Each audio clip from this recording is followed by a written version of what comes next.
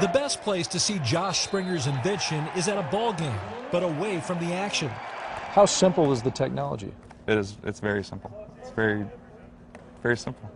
To fully appreciate it, you need to have two traits. One, you hate standing in line. Two, you have an affinity for beer. I got Bud Regular, I got Michelob Ultra. I'm the kind of guy that won't wait in a beer line. I go to the event, I pay good money for the seats. So just to prove to himself it could be done, Everybody looked at me like I was crazy. he set out to end the beer line forever with a dispenser that pours the beer from the bottom up. The speed is something to behold. Springer says he holds an unofficial world record for pouring 56 beers in 1 minute. His videos on YouTube have gone viral. Why do you think people get so excited seeing a beer filled up from the bottom? That's a great question, but I still kind of giggle when I see it happen too. It just kind of captivates you. So how do you fill a beer up from the bottom? Well, as you may have suspected, there's a hole in the bottom of the cup. But the key to making all this work is with this, a simple magnet.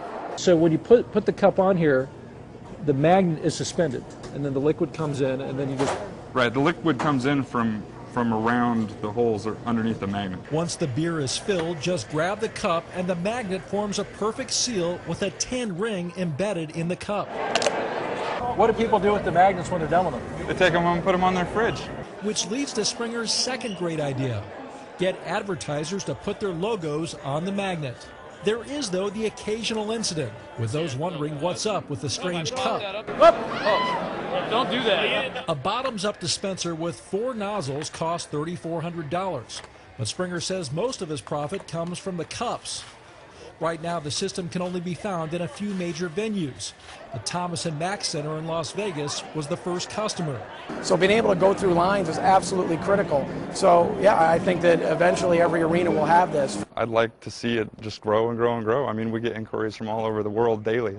Josh Springer isn't eliminating the world's most pressing problem, but putting an end to the beer line isn't too shabby either. Dan Simon, CNN, Las Vegas.